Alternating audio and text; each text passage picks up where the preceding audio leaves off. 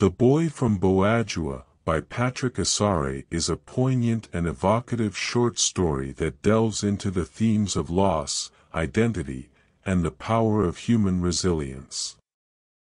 Through the eyes of its young protagonist, the story captures the struggles and triumphs of a boy who has been uprooted from his homeland and forced to adapt to a new and unfamiliar environment. Set in the fictional village of Boadua, the narrative begins with the introduction of Kwame, a 12-year-old boy whose life is abruptly disrupted when he and his family are forced to flee their home due to civil unrest.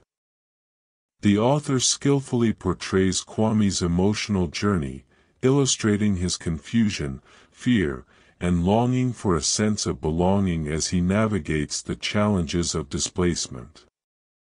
As Kwame and his family embark on their journey, the author vividly describes the physical and emotional hardships they face. The arduous trek through dense forests, the scarcity of food and water, and the constant fear of being discovered by hostile forces all contribute to a sense of tension and vulnerability. Through these trials, Asare captures the resilience and determination of Kwame, who becomes a symbol of hope amidst the chaos. The narrative takes a poignant turn when Kwame's parents are tragically killed during an ambush. This devastating loss shatters Kwame's world and forces him to confront the harsh realities of life at a tender age. Asare skillfully depicts Kwame's grief and the subsequent internal struggle to find a renewed sense of purpose and belonging. Through introspection and encounters with fellow refugees, Kwame begins to understand that his identity is not solely defined by his homeland, but rather by the resilience and strength he possesses within himself.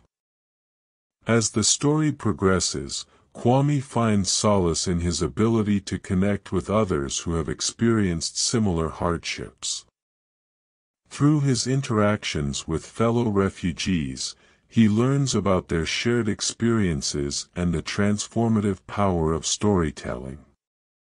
Asare highlights the importance of human connection and empathy in overcoming adversity, as Kwame discovers that the healing process is often facilitated through shared narratives and a sense of collective identity. The author's prose is poetic and emotive, painting a vivid picture of Kwame's journey. The use of descriptive language and sensory imagery immerses the reader in the sights, sounds, and emotions of the story. Through carefully crafted metaphors and symbolism, Asare captures the universal human experience of displacement and the resilience that can be found within individuals who have endured unimaginable hardships. In conclusion, The Boy from Boadua is a powerful and thought-provoking story that explores themes of loss, identity, and resilience.